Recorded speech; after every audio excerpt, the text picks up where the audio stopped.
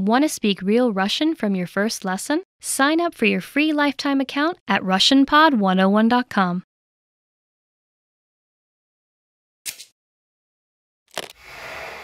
Hello everyone, Lena here. Welcome to Ask a Teacher, where I'll answer some of your most common Russian questions.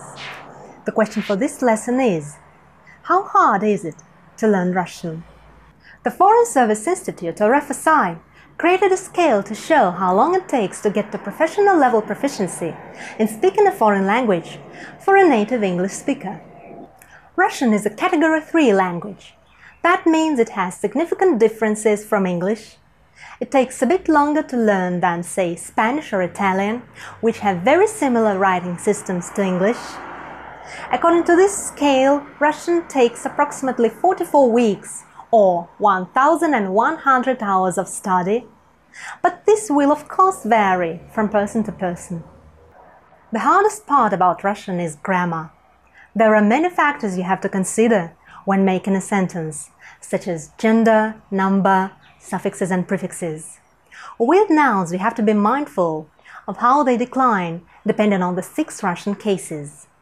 With verbs, you have to be mindful of the imperfective and perfective forms, which are verb aspects that indicate whether an action is ongoing or has already been completed.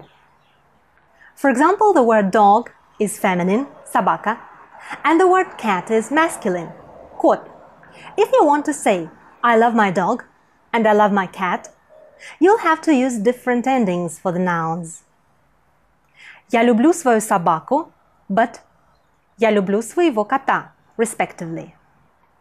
You can see that even the pronoun my, свой, will change for these sentences because of the animals' genders.